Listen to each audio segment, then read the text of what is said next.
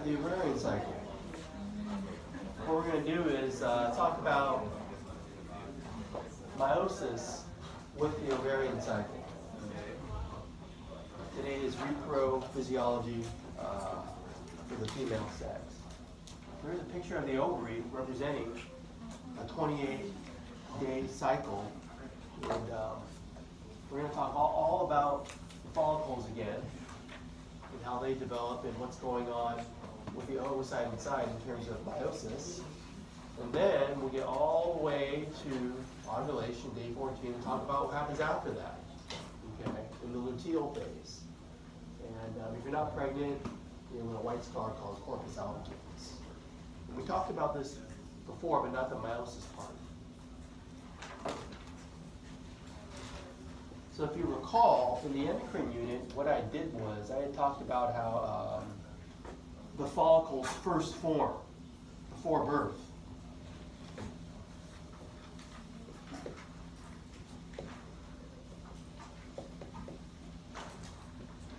You would have, let's say, put over here, meiotic events.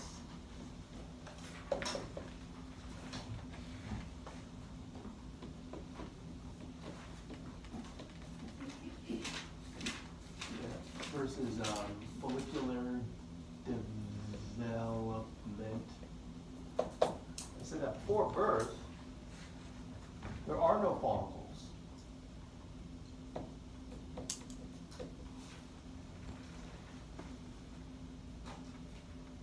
That what's going on is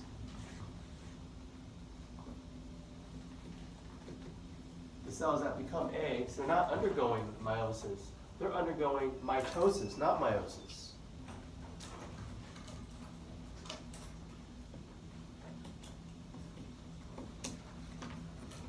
You're just dividing and you're trying to increase the number as much as you can, because once the follicles form, it stops, and that's all the eggs the female can get.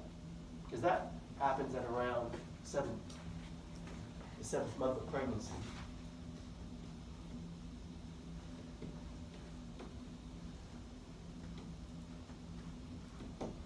You're going to get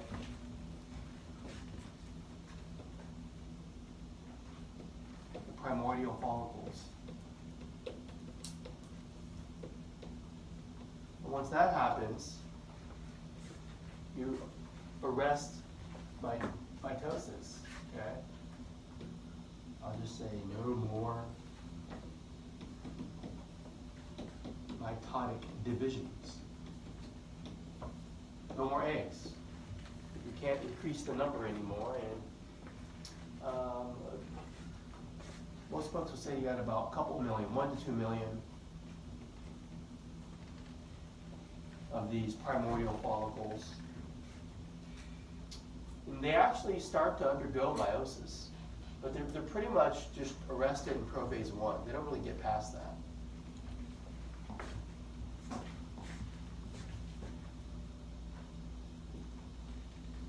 Prophase 1 arrest. Okay? And then you get to birth.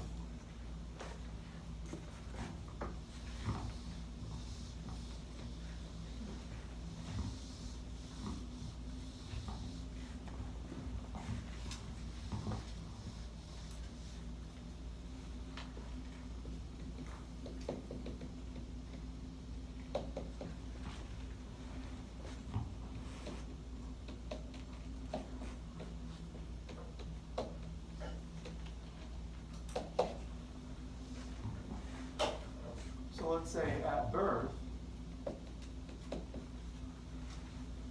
maybe we have about 1 million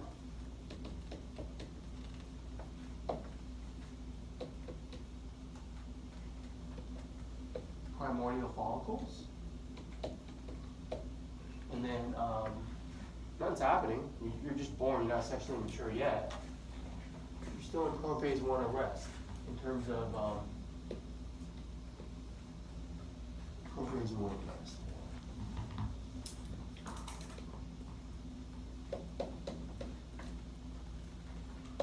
Now let's let's pay attention to what we call the cell.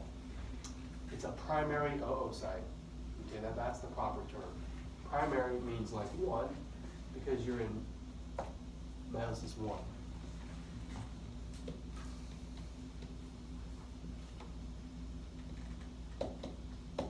The oocyte is like the egg. And then, if you skip from birth to puberty,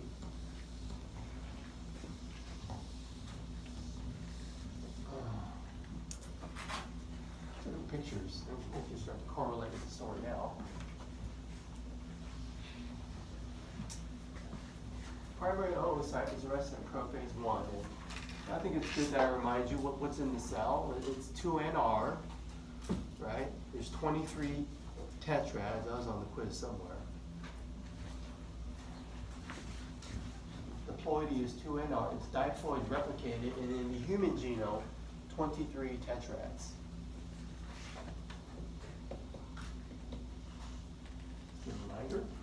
There's pictures of primordial follicles. Then, let's see here. Well, here's a primary follicle. Okay, so if we skip from birth to like puberty, fast forward, average age of puberty is something like 12.5 years for a young girl. And, well, I mean, you start to get some hormones and you can start to develop the follicles. The next stage of development is primary follicle. However, that's the name of the follicle, not to be confused with the oocyte, which also uses the term primary.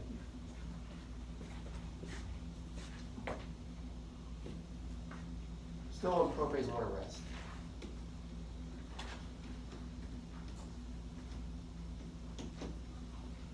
And it's still, I'm not going to rewrite everything, it's still the primary oocyte.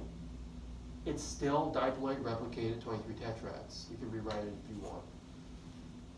Okay, but now we're at puberty, and let's say we reach the time where you're going to have your first, cycle. And what I had said before is you're going to choose a cohort of like 20 of these, 20 of these, to advance past these immature stages.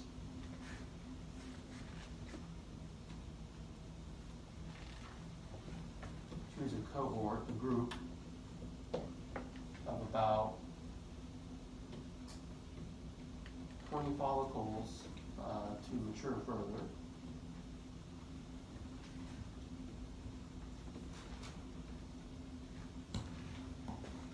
So here's a kind of a early secondary follicle. So I say there, and I say, you select 20. You're going through your first cycle, you've reached puberty, there's enough gonadotropin to do it.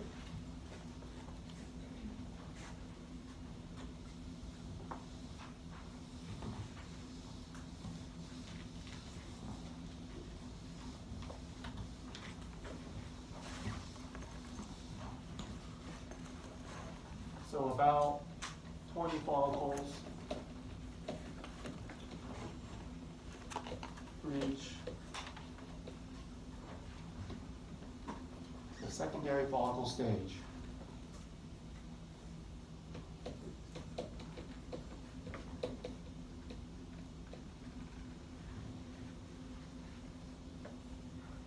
And if you look at the slide there, these are some things we learned before about the follicles that are more mature. They have some structures like theca, zona pellucida, we talked about before, and I still want you to know that same information. If you've forgotten, secondary follicle has the theca. Those cells, remember, they secrete the androstenedione.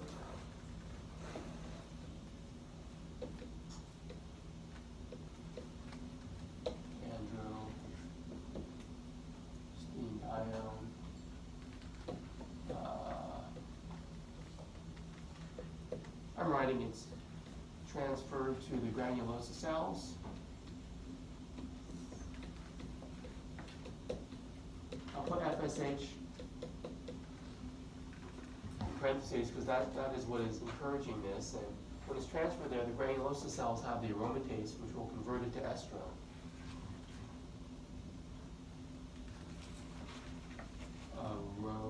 aromatase converts it to estrone.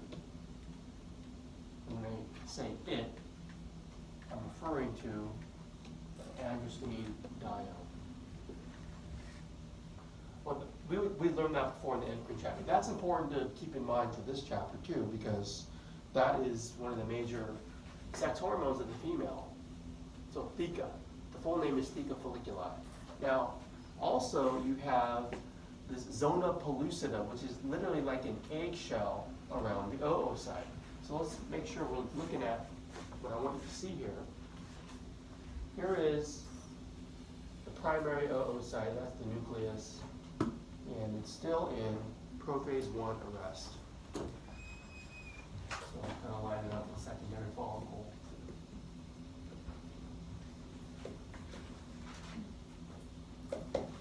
(23 tetrads) still call it a primary oocyte.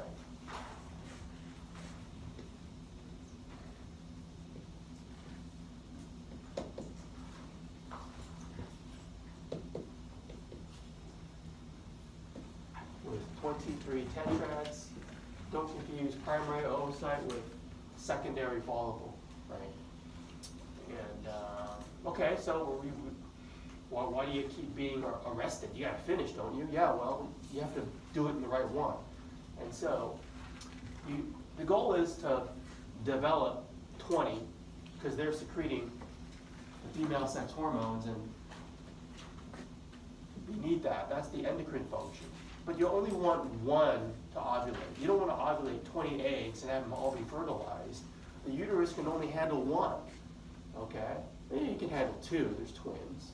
Birth weight goes down significantly, and birth weight keeps going down with multiples, and that's a concern, because when they're born, you got to help them out a lot. The uterus is designed for one. Okay, so you want one of these ideally to ovulate. So what will happen is, I'm going to erase this now.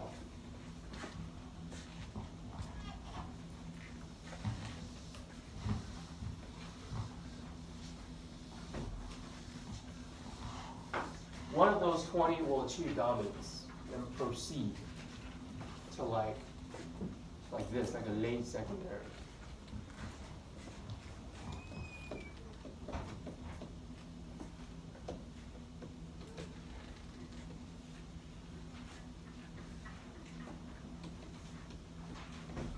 It's like the winner, I win. Maybe it's the one that has the most FSH receptors, develop faster. Sure, there are other factors.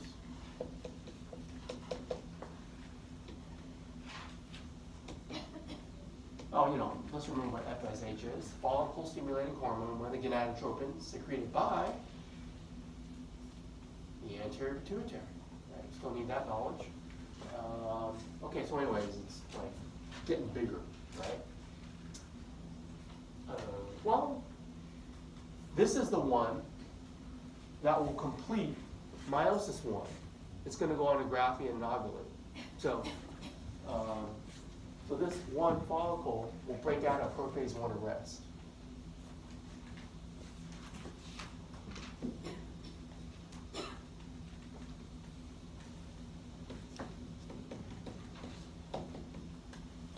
So I'm writing the secondary follicle that achieves dominance.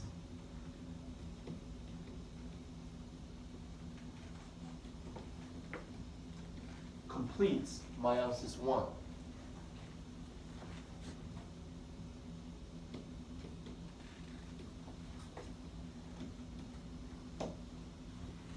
Now, I don't want to reveal all the stages, but prophase, metaphase, anaphase, telophase. The thing is, in telophase, when the cells pinch off, it's an unequal division. Something like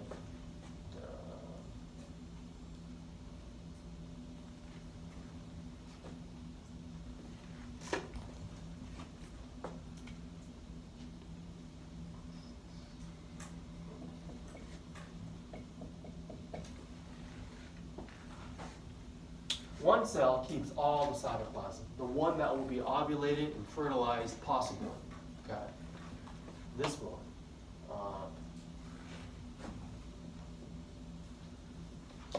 oocyte. Call that a polar body. It's the first one, so we'll call it first polar body. Basically, the polar body is a cell that just got the genetic material, no cytoplasm. Okay. And so when you finish, and this kind of breaks off, first polar body, you know, each of these cells has got the 23 dyads. I can kind of finish this off, just pretend it pinched off. And when you, this is the completion of meiosis 1. And it was on today's quiz, you know, you're going to start meiosis 2. And what's inside the cell, I didn't draw it, I drew 3, but really there's 23 dyads.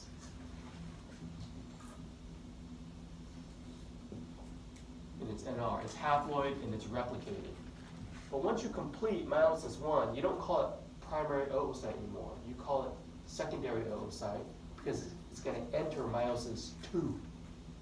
Primary oocyte, meiosis 1. Secondary oocyte, meiosis 2.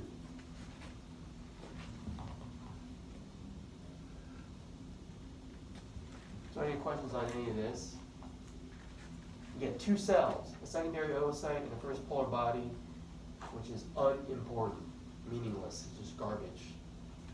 Well, I should say that. It's not going to be fertilized. Okay?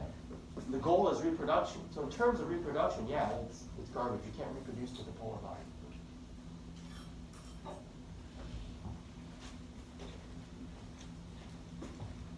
But we will pay attention to the polar bodies, and you are expected to identify them, and they're a part of the process, because I don't want you to forget about it. So basically, this is the one that's going to reach graphene.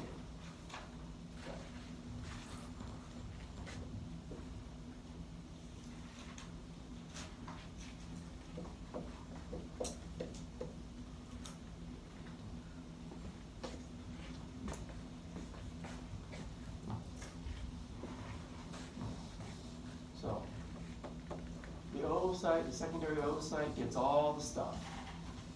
It's all the cytoplasm. Let's say it is fertilized. It's good that I got all the cytoplasm. The sperm contributes no cytoplasm. It contributes only the genetic material. So you need it all in that cell. Okay. All right, so the graphene follicle, basically, is going to start meiosis 1. It's going to end with meiosis 1. It's going to start meiosis 2, but you do not want it to finish meiosis 2. Because again, the goal is reproduction. You don't want to finish meiosis 2 unless sperm is present. Unless a fertilizing sperm actually gets in. That's when you want to finish. So there's some cellular communication, and it communicates to the cell, the oocyte, to stop. And metaphase 2, you're just kind of arrested in that phase.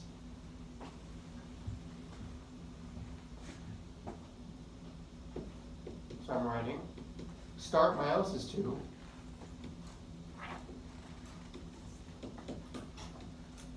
But do not complete it. You know, basically, I'll put parentheses, wait for sperm to arrive. That's the reason, basically. Waiting for sperm. So you observe this metaphase 2 arrest. Sometimes books say anaphase 2 arrest. The point is you don't finish. Let's say metaphase 2 arrest. That's going on in the graphene follicle.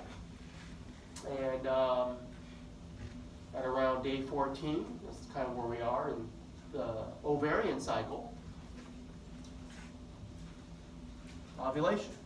Ovulation marks the end of the follicular phase. So I'm going to erase follicular development because we're not in that phase anymore. The follicle phase is the first couple of weeks of the cycle. Ovulation is about day 14. Some books will say day 13 to 15, in the middle.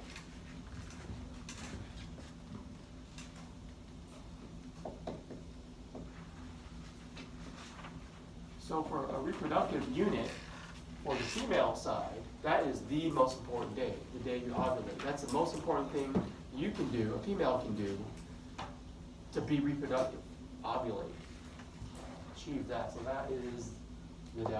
You know, I give a lot of details. This is the important day. And what are you ovulating? You're ovulating the secondary oocyte.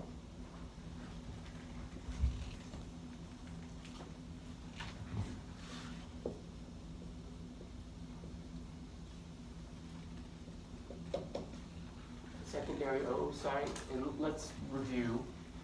We're in metaphase 2 arrest, so it's NR, all right? Metaphase 2 arrest.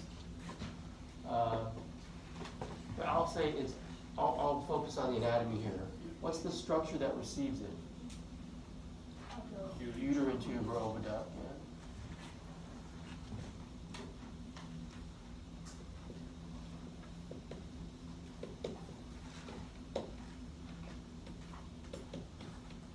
And basically, I wrote it earlier, but that's technically where you're waiting for sperm.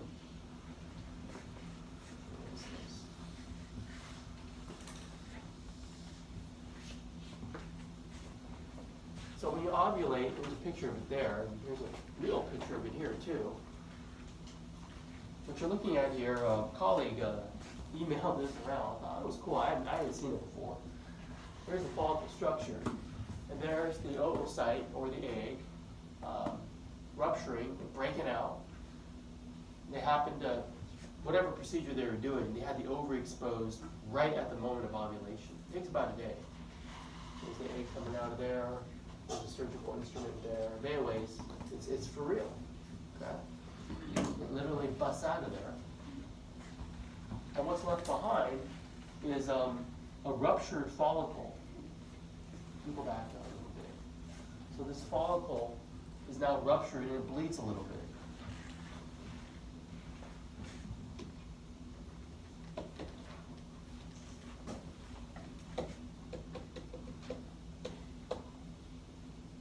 There's actually a name for that. Corpus hemorrhagicum. I think I left the H out. Hemorrhage. Well, anyways, I'll just leave it misspelled if it is. And I'm very lenient if you misspell it, 'cause I always do it myself. But what's a hemorrhage mean? It means you're bleeding. So this is a fancy way of saying bleeding body.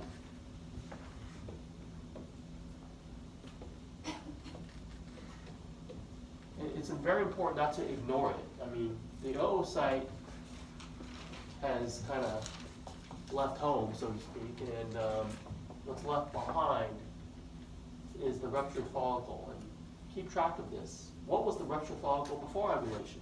The Graafian follicle, right? That housed it. So keep track of all the structures in your head. Sometimes students tend to think everything's different, something new, you know. But I'm following the one follicle that achieved dominance. Went to secondary, went to Graafian, now ruptured, now is a bleeding body, now will actually become a yellow body. So I'll put becomes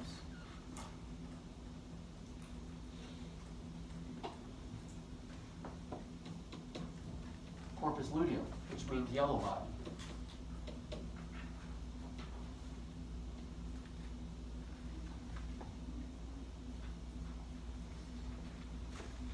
Well, we looked at the corpus luteum. I took a picture of it last year. I think I took this picture a few years ago. Anyways, there's a picture I took. There's a picture from the book. What you're looking at is a ruptured follicle. It is actually an endocrine structure, and I'll talk about more of its endocrine function later. But at this point, we kind of have to talk about, okay, so you've achieved ovulation. Does fertilization occur or not? It's one of two things. We have to consider both. If you're not pregnant and fertilization does not occur,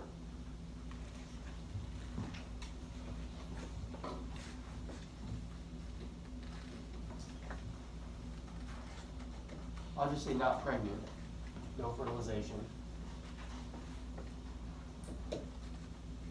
the corpus luteum. And I should also mention, you get ovulation, corpus luteum. Corpus luteum is the structure that symbolizes what's called the luteal phase, the second couple of weeks of a cycle.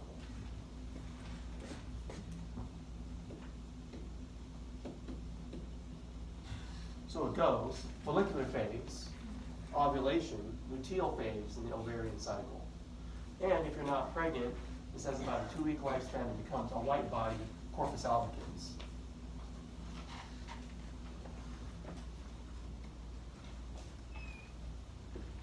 Which means white body, it's white scar.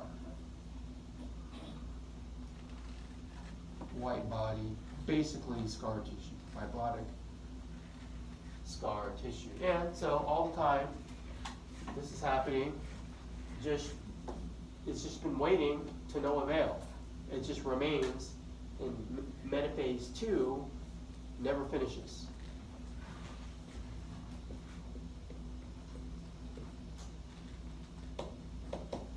Never completes meiosis 2. All right, to consider the scenario where fertilization occurs and there's implantation, basically pregnant, well then, what happens there? Okay, well, I'll use a different color. If pregnant,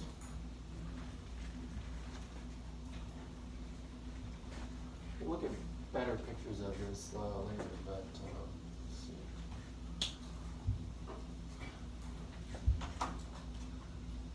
Remember we had a polar body that had been injected before. That was the result of meiosis 1. I'll put first PB for polar body. Okay, remember that was unimportant. You don't fertilize that. You're fertilizing the secondary oocyte. And before.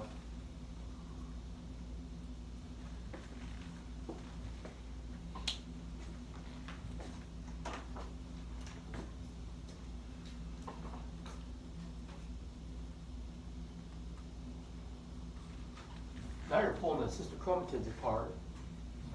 You inject another half that will become second polar body.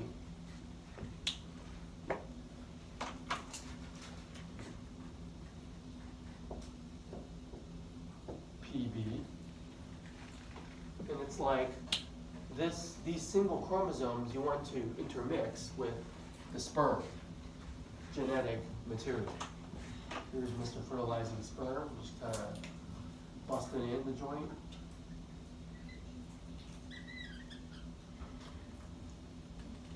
Sperm tail. Remember, the sperm only contributes the DNA.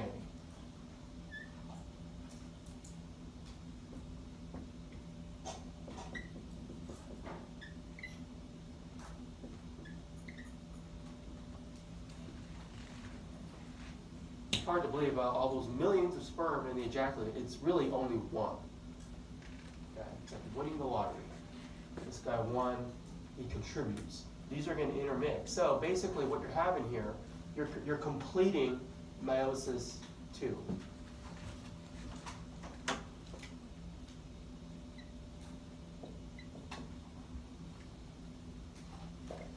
Now there's a lot of details in fertilization I am not talking about. The general idea is this. If you're pregnant, you complete meiosis 2. And look at what you're generating. A second polar body. Let's pretend it finishes and forward through.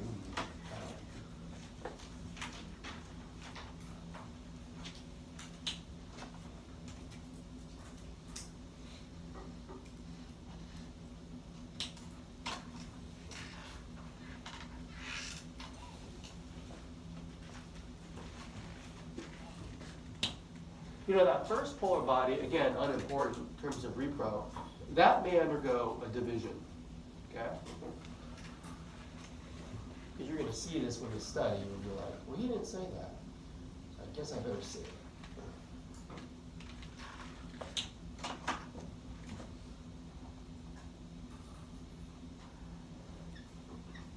So you get two polar bodies from the first polar bodies. So how many polar bodies you got?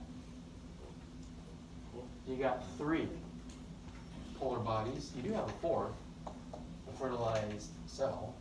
But in terms of polar body, 3. One's called second. The other 2 came from the first. That's the terms that are used. So that's it. That's the end there. So any questions on finishing meiosis 2, pregnant or not? Okay. So what I would do, what I just went through was kind of this is what I went through. Okay. First part of the lecture today. And you can go back and my intent is you go back, you study your notes, which is more complete than this table, and use this to kind of like recalculate everything that we've talked about. Make sure it makes sense to you. Now you understand this, I think. If you understand this morning's lecture, primordial follicle. Okay, oogonium, yeah, it undergoes mitosis, right? And this is before birth, I said that too. And it's like, oh, there is differences between me and your book. One difference is I say 2NR because it's diploid replicated. They don't, and I don't like that. They just say 2N, okay? So note that. It's 2NR for you, okay? Now you get to infancy and childhood, right? Basically, nothing happening. You're arrested in prophase 1. Okay, you got primordial follicles present at birth. But then, each month, from puberty to menopause, you get your cycle. You choose about how many? 20. But how many will be reach dominance and ovulate? 1. Now, the other 19 aren't the waste. They were secreting estrogen, right, for the mixed female and female. They have the endocrine function, so they were not useless. Primary oocyte still arrested in prophase 1, doing nothing. But as you get more mature, secondary Graphian, oh look, they say spindle because it's like you're gonna finish meiosis 1. So remember, this is the one that achieves dominance of the 20. Okay, basically I did this. You get a polar body, you get a secondary oocyte arrested in metaphase 2, you know, we'll do the whole thing, ovulation, and then if you're pregnant, the yellow body never becomes a white body, and what happens is sperm arrives and you complete meiosis 2, and they put and that is correct, maybe I should do that too. The N stands for one set of homologous chromosomes, it's haploid.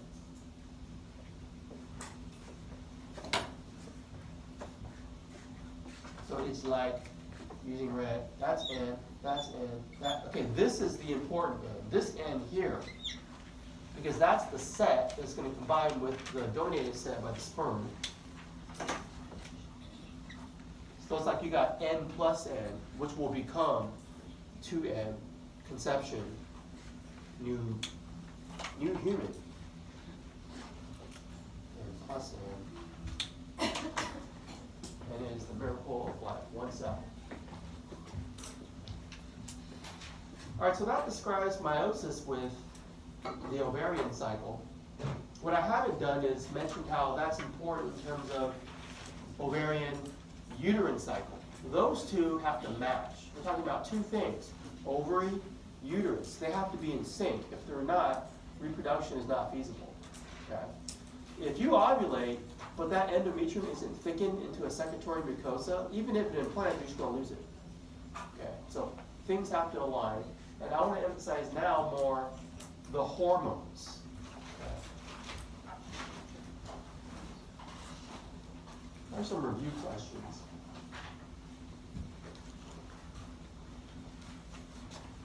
Let me answer them quickly now.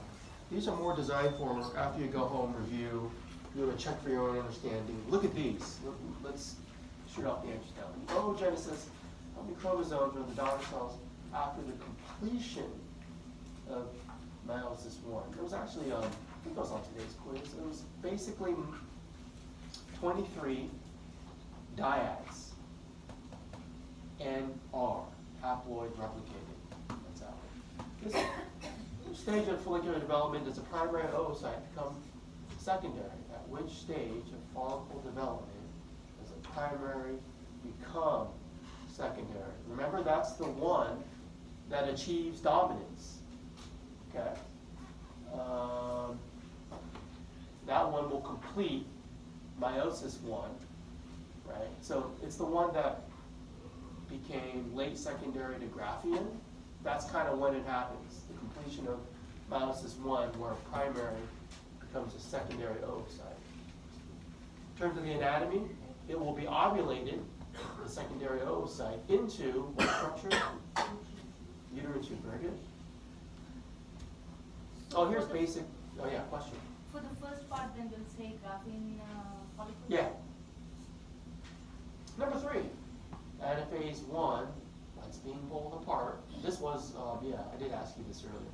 Anaphase 1, you're pulling apart homologous chromosomes. What about anaphase 2? Sister chromatids. When does meiosis 2 complete? Well, it doesn't always complete, right? I give you a hint. Well, before or after ovulation? After, right? It's ovulated, waits at the bus stop, you know, well, uterine tube. It's just waiting. Because what must arrive? Sperm. That was easy. What anatomical structure does this happen? We're going to answer that. Oviduct. Now, specifically, the ampulla of the uterine tube is the typical site of fertilization most often. Okay. Well, to kind of marry the ovarian cycle with the uterine cycle, there's this figure. It's very useful. And let's understand what we're looking at here. If you want to put a star next to your notes, what I'm going to lecture on now is the written portion of your test. Okay?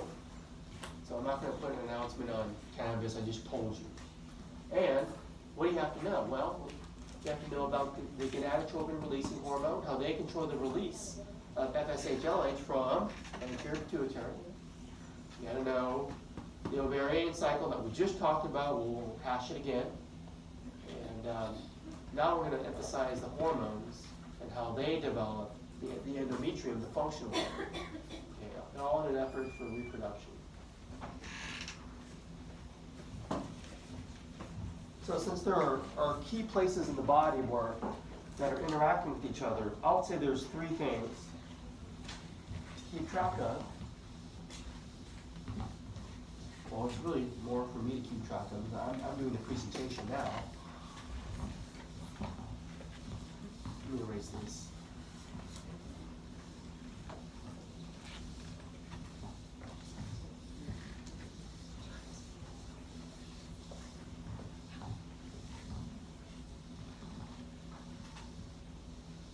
So this is a cycle. How many days? 28. You see that on the figure. It's on the bottom. It's very small font. You can't see it sitting in the back. 1, 28. Other things to note. Do you see the color code here? Light green, light blue, darker blue. Okay, so that helps too. It's referring to, you know, menses, follicular, or luteal phases. Do you see ovulation in the middle? Ovulation in the middle, that arrow there. Okay, so that's kind of what we're looking at. So when I discuss this, I usually discuss what's happening in the hypothalamus ant pit. So I'll put HYP/ant pit, because those hormones are crucial. In the middle of the board, I'll put the ovary. Okay, it secretes different things, sex hormones, estrogen or progesterone, and they help develop the uterus, the endometrium.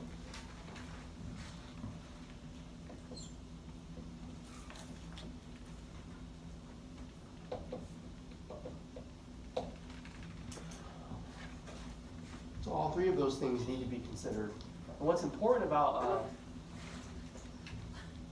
well, like for example, when you're writing about this, that you understand how the hormones cause everything, and how the hormones feed back this or that. I'm going to go through it all. But it's all about the hormones driving this. I'm shifting away from meiosis. I want you to understand the hormone physiology, okay? That's the key.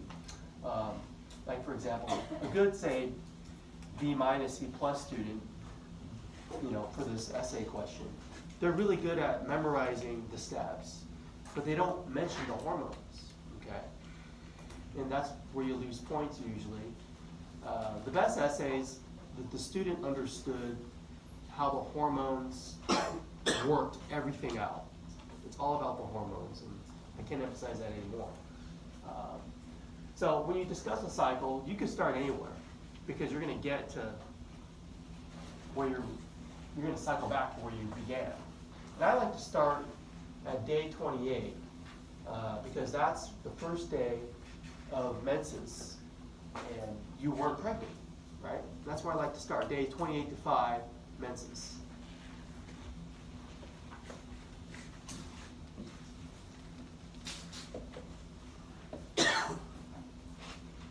Now let's remember, the word menses means month, right? This thing happens about the first 5 days, and the thing to notice is that the reason why it happened is the female hormone levels crashed. Estrogen, progesterone, those levels are low. There's no sex hormones to maintain the endometrium. The spiral arteries in the previously thickened endometrium, they spasm. The tissue basically then sloughs off. Okay, that's menses.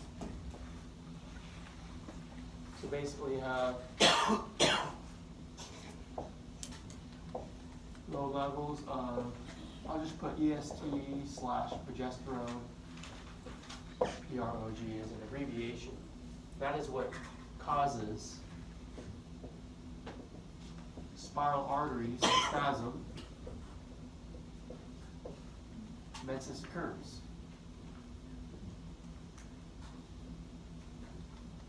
That's simply when the endometrium is sloughed off.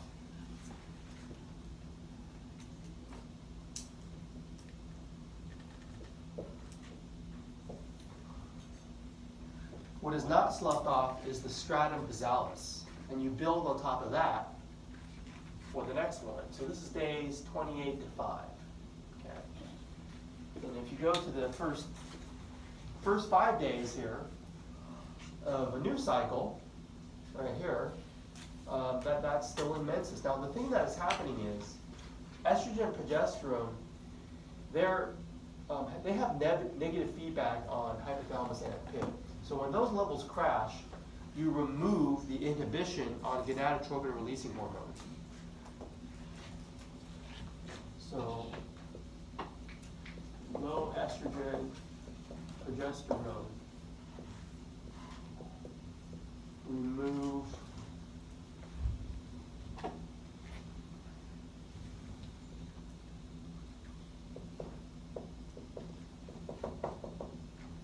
inhibition on GnRH.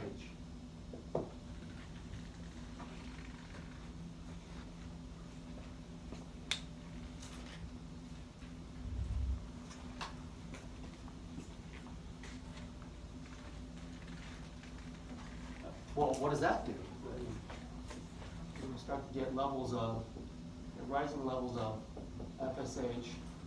Well, LH not so much. I'm just going to put the focus on FSH. Follicle stimulating hormone. Now follow along here. I want you to see that rise of FSH on the figure. FSH is the red line. See how it goes up right there during menses? I mean, that's what I'm talking about. Okay. So what does that do? It targets follicular development in the ovary.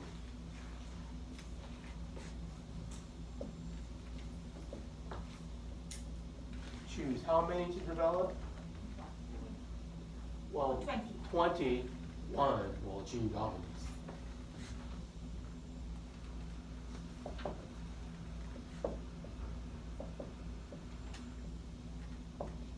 And so you go through your stages. You're at primordial. We call this the follicle phase, right? Of the ovarian cycle.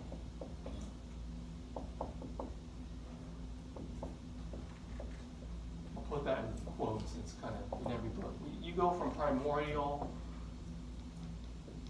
to primary, comes up to primary, you get secondary, and they kind of show that right around there. See, now you're getting into the dark blue category. So now we're kind of out of menses. We're into the follicle phase with the rise of FSH and the follicle development. Something like days 5 to 13, let's say. In this follicle phase, I'll put D 5 to 13. Just so you know where we are in the cycle. We were at day 28.5. We're proceeding to day 5.13. Primary will go to secondary. And when you're mature enough, you have structures like theca. The other structure that I showed you previously, I forgot to talk about it, the zona pellucida.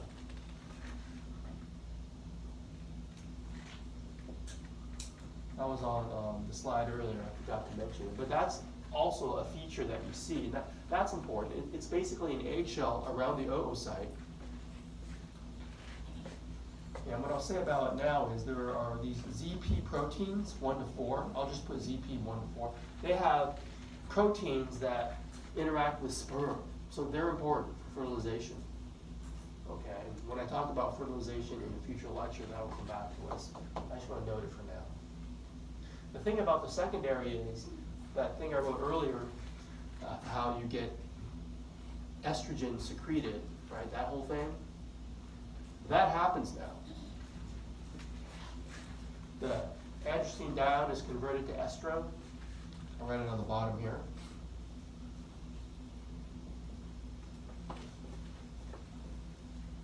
I'll put arrow estrone at the very bottom of the board here.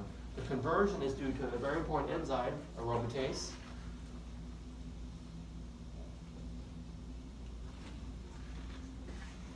Still want you to know that for this part of the lecture.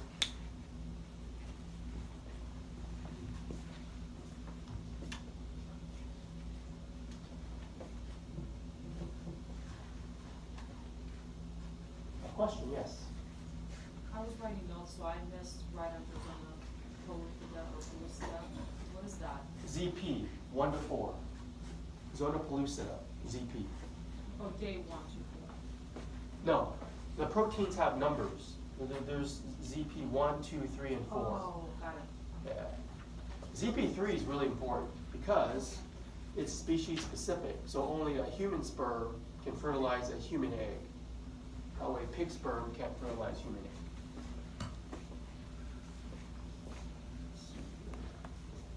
So that zona,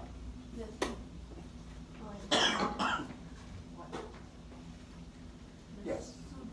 So that's secretes protein then? That's Yeah. what it's called protein that layer? Yeah, they're glycoproteins Right. that form an eggshell around the oocyte. Okay, I'm going to proceed. The thing I want to talk about now is how what estrone does.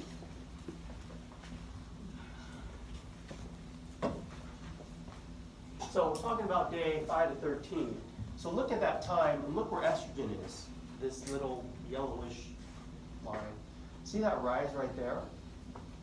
Day 5 to 13. That's what I'm talking about. Okay? So what that does is it's going to help rebuild the endometrium. That we call that the proliferative phase. Erase this here. Done with menses. We are rebuilding. I want to draw an arrow from estrone to here. I want to put causes. The proliferative phase in the uterine cycle. Proliferative phase.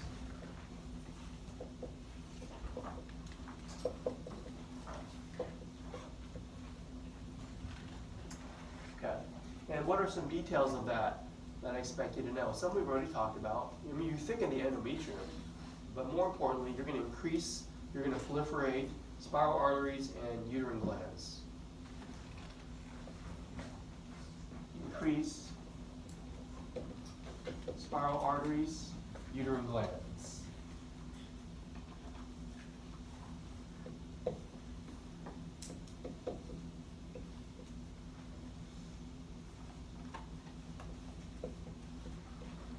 blood and the glandular secretion to support implantation, if one occurs later. Getting ready for pregnancy. Okay, the other thing that happens is, well, just think for a minute, are we pre or post ovulation? Are we before or after ovulation? We're before. Day 5 to 13. We're starting the proliferative phase. Look what proliferative phase is. We're right here. Where's ovulation? A few days later. So we want to let sperm in. Okay. And the other thing that happens is there's a mucus plug at the cervix that dissolves.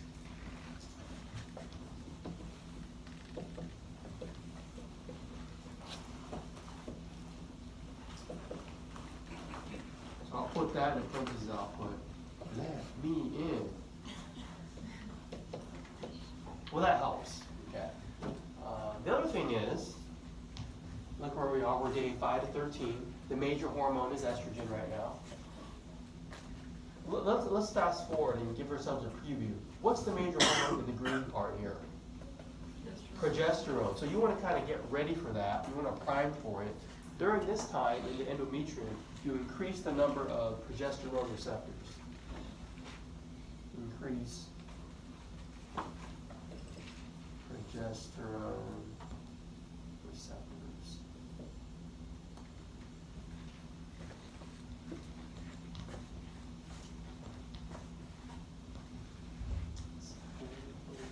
Okay, that's pretty much what you need to know for that. Okay, the other thing here is I'm going to draw an arrow from estrone here. It's inhibiting FSH. It has a negative feedback effect. Negative feedback. Turn off FSH.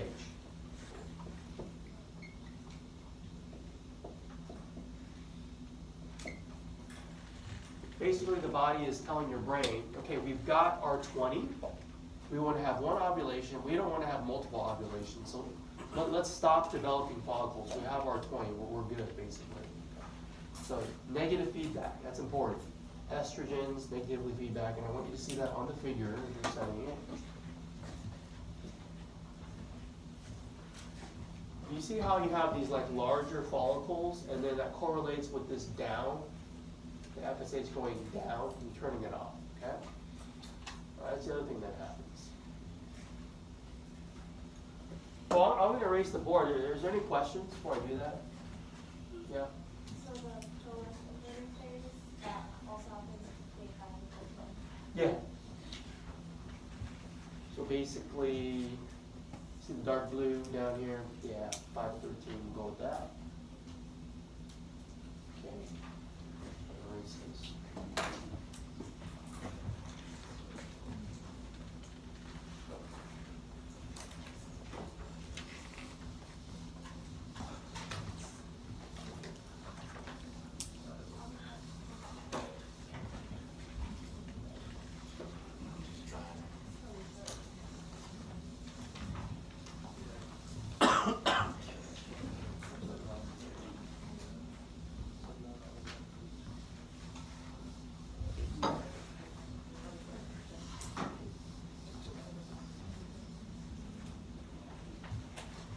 Okay, so where we left off is secondaries. You get a lot of estrogen. But, you know, one will achieve dominance. Let's get to that part.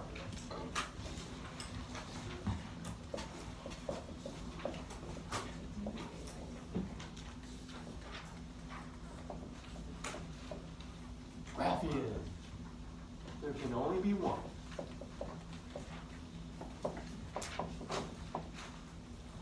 It's the largest follicle. Well, we studied its features and endocrine. Basically, you're going to get more estrogens, even more. I'll put up 2 up arrows.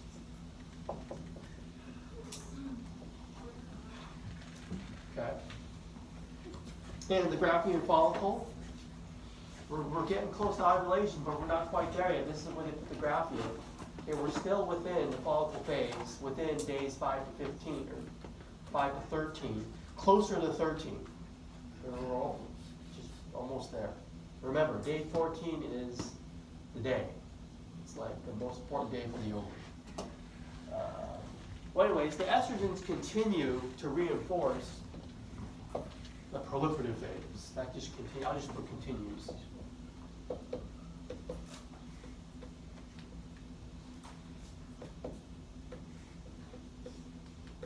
Continues to progress.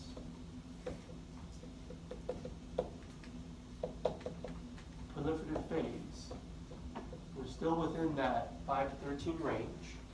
And the thing about it is, estrogens, a small rise turned off FSH. A large rise actually has the reverse effect. It has a positive feedback, not a negative feedback.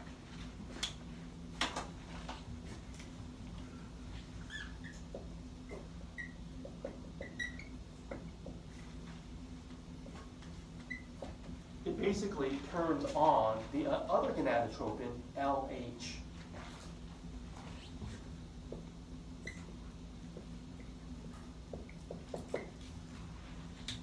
It's actually called the LH surge. LH is surging right before ovulation. I'll just put LH surge. It surges. And it's basically the spike. Now, the thing about a spike is it has two sides, right? To be a spike. I'm talking about the side where it goes up. That's the increase. That's the LH surge. Where you turn it on, and LH levels are low, but then it surges when you turn it on. Now, what that surge does, it's going to trigger ovulation. So I'll draw an arrow going back to ovary, triggers ovulation. That marks the end of the follicle phase. So we're right around day 14 now.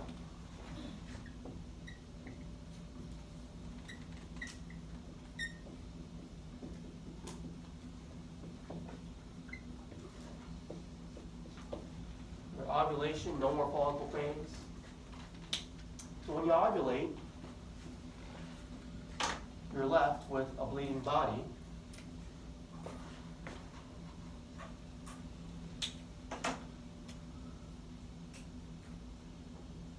That's my shorthand for secondary. What I'm writing is secondary oocyte ovulated to oviduct or uterine tube. And what's left behind is a corpus hemorrhagicum. So the Graafian follicle is ruptured, becomes corpus hemorrhagicum. So I'll put an arrow from Graafian follicle becomes a bleeding body, corpus hemorrhagicum. I think there is an H in there, hemorrhagicum. It's a hemorrhaging thing, but the beauty of LH, not only does it trigger the ovulation, it transforms the corpus hemorrhagicum to corpus luteum. So I'm going to draw an arrow from LH, surge, draw another one. I'm going to put transforms. So define the arrow, corpus hemorrhagicum, corpus luteum. It's all hormone driven. LH, FSH, they're gonadotropins.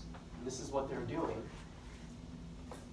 Corpus luteum basically gets you to the luteal phase after day 14.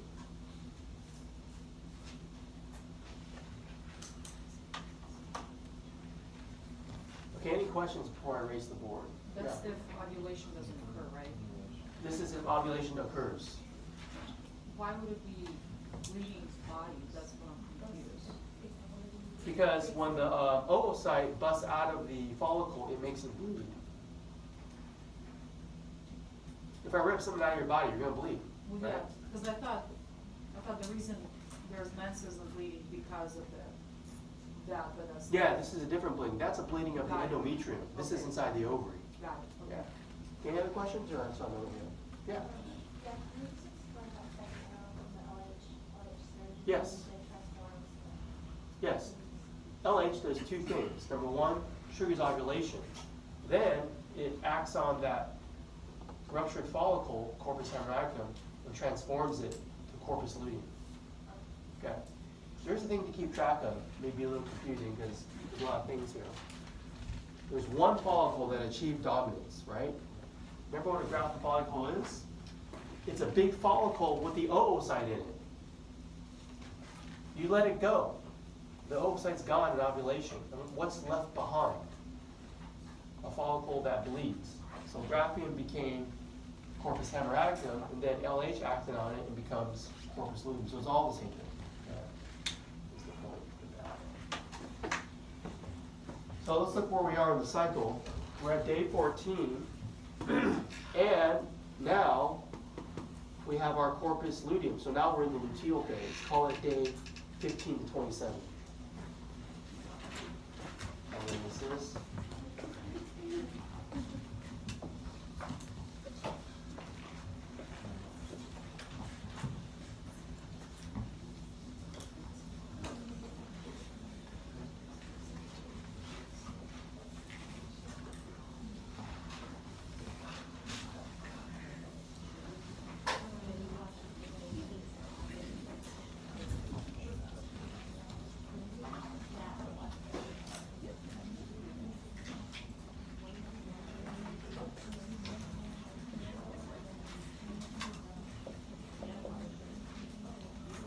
Corpus luteum, that's where we are. We're in the luteal phase.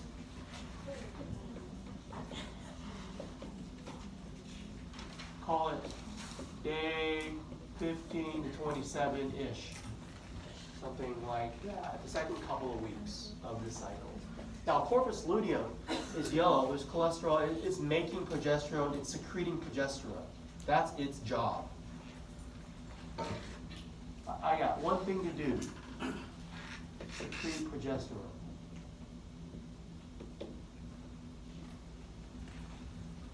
Okay, so what progesterone does, its main job is to target the endometrium and bring about the secretory phase.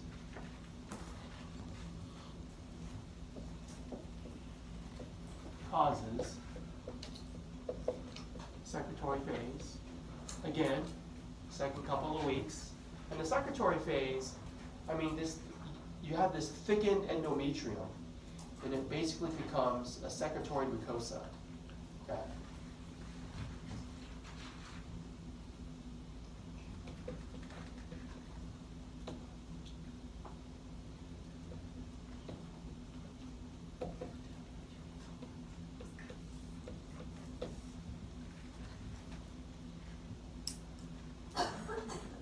So, I'm getting ready for pregnancy. If fertilization occurred, what day did it occur on? 14. So, we're past that now. Okay? So, it's like, if there was an implantation happening, it's happening around now. You want a private uterus, so you reform the mucus plug at cervix.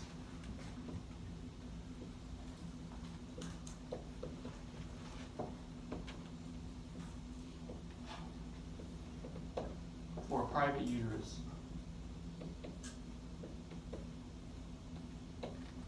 Because we're within day 15 to 27 now.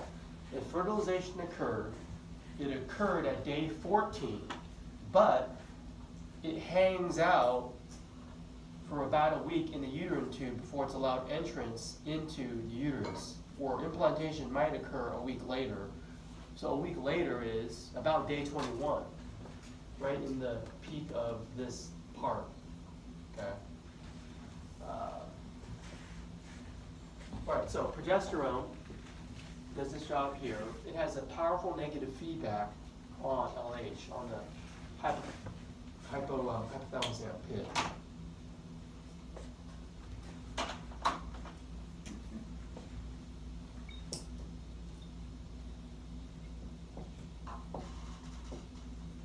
Writing powerful negative feedback.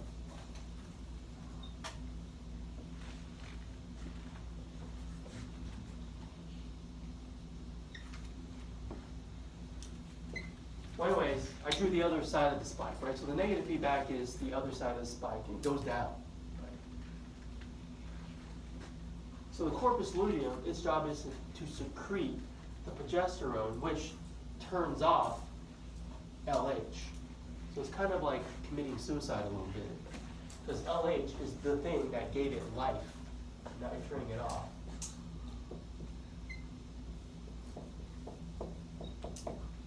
No LH, the corpus luteum has about a 2-week lifespan and will die if you're not pregnant. Right? Let's do that scenario first.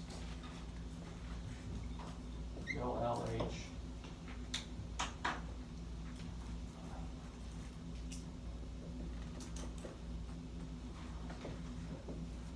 So you see it dying at around, well, right here, day 27-ish. I'm going to put it right there, right?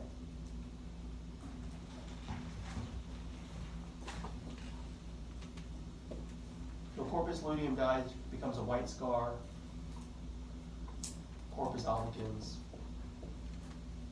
So it's a fibrotic white scar. Basically now there's going to be no sex hormones, no progesterone, no estrogen. I shouldn't say no, I should say low, but it doesn't matter. I think you get the concept. Low or no. Low. We're back where we started from. That's kind of where I started talking about this stuff. Those hormone levels crash.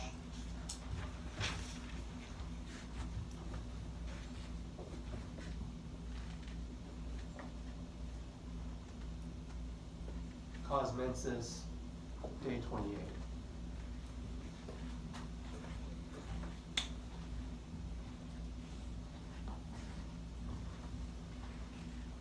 But I'm not done. I have to talk about if pregnancy occurs. That's the whole point of this unit, reproduction. So, I'm going to erase this to the bottom part here, okay?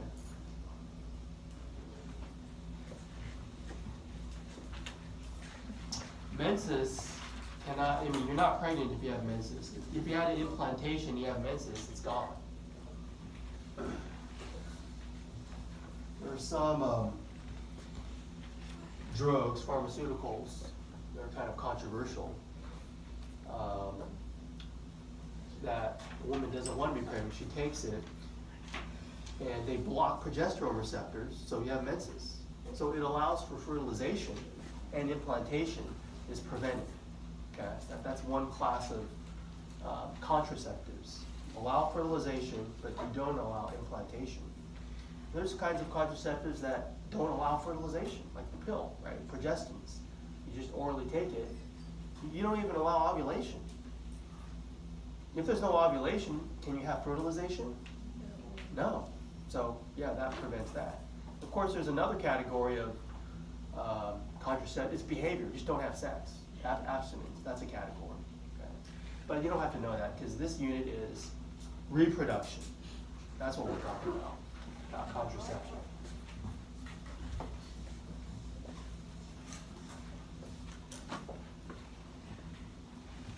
All right, so, this is kind of, let's say you are pregnant. You don't want the corpus luteum to die. Let me erase that one too. Okay, again, if you got pregnant, what day did it occur on? Around 14. And if that happened and implantation occurred at around day 21-ish,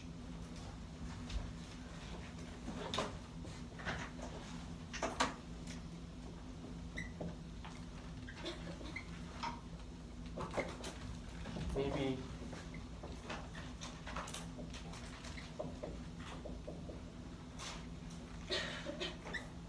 implantation occurs at day 21, around there, about a week later after fertilization. By about then in development, there's a structure called the blastocyst, and we'll get into the details. For now, I'll just put the most essential thing, that there are these things called trophoblast cells in the new baby, what will be the new embryo. These trophoblast cells secrete a hormone called HCG.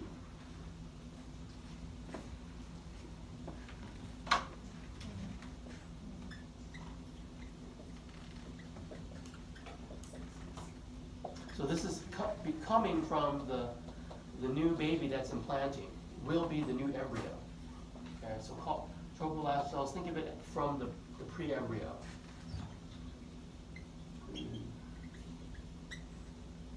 The baby, the pregnancy. They secrete a hormone called HCG. HCG stands for human chorionic gonadotropin.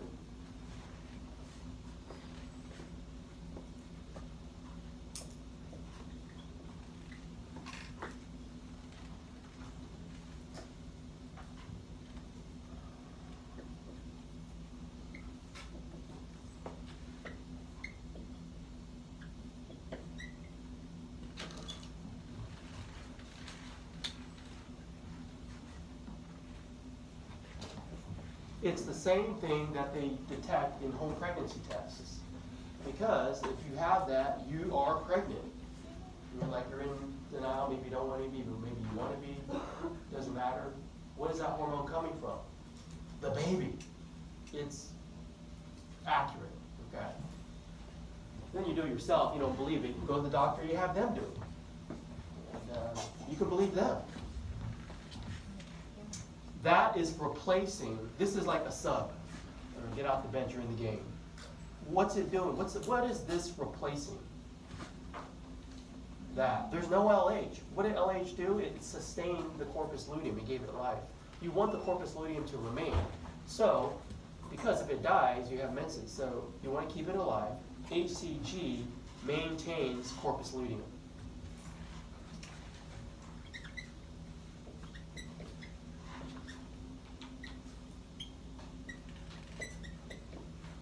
And as long as corpus luteum is alive, it'll continue to secrete progesterone.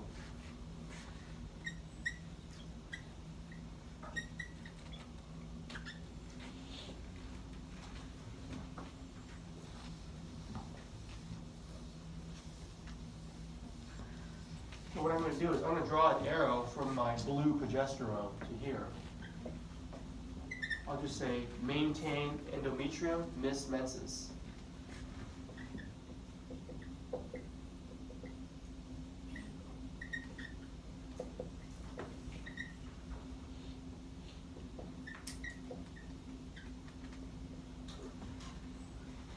And you don't need to be a student of physiology to know what that means. It means you're pregnant. Everyone knows this, whether you've heard this lecture or not. Okay, any questions on the pregnancy pathway?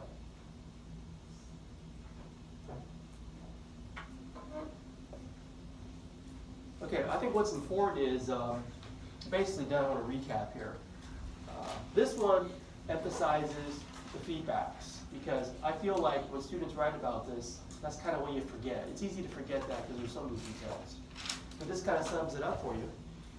This is a developing, more mature follicle, slightly elevated estrogen. Okay, basically, positive feedback, you get more FSH, okay, and then that's kind of what they're doing there.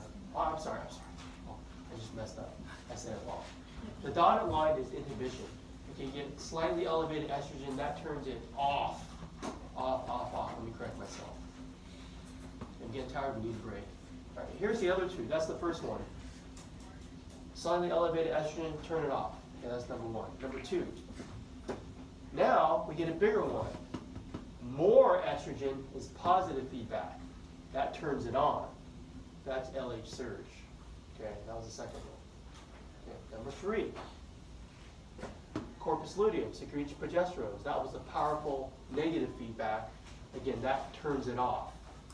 Okay, so the first one was a switch off, turn off the FSH. The second one was a switch on, turn on the LH. The third one, due to more progesterones, is a switch off. Still on the board, turn off the LH. Okay. And in terms of what we have in the lab for you, we have a purple board, and I took different pictures of it and put part of it here, and it's on your lab study guide. It's one of the pages. I just took a picture of the whole board and I keyed it out for you. This is showing you 28 days. You see follicular development here. I'm going to have you identify some of these things. Primordial, primary, skip secondary, that's Graphian.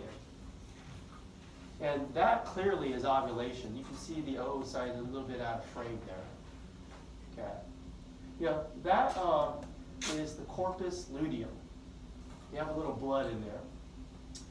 But that's the corpus luteum. That secretes progesterone. It's got to get into the blood. That's why they put a little puddle of blood there. But that's corpus luteum. What's G? Corpus albicans. So that's 28 days of that. And what I like about this figure is, this board is, they show you the different phases. And I put menses, but I shouldn't have to. There are the days, 28-5. So that's, you're sloughing it off. Here's the proliferative phase, okay? Pay attention to the ovary when you study this board. See that? They show a follicle phase inside there during proliferative phase. This is 5 to 13. Here's 13 to 15, ovulation, and they show it there. Okay? So if you're not looking for the details, you miss a lot. And when I test you on different things on this board, you may miss it. If you conceive, it's on this day. If you fertilize, it's on this day. They do show that. Right? So study that. They even show it in planting around there. Here's secretory phase. They just put a 21. Okay, that's fine. That's within the ballpark. And yeah. Here's some review questions. We'll look at those later. Let's take a break. Now when we come back, we're going to have our meiosis lab. So meiosis lab, we come back in break. 15 minutes.